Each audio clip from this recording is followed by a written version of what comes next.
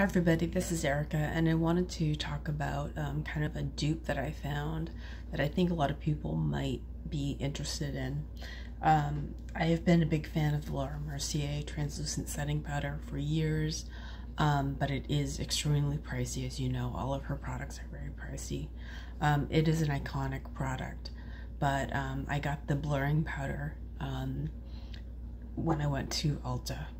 But I also got the Joa Selfie Ready powder, and this is available at like CVS at your drugstore. I believe it was like $8, and I cannot detect a difference between the two products. I have the Joa on this side and the Laura Mercier on this side, and I don't see any difference in the finish, the quality, the way it sets the makeup, the wear.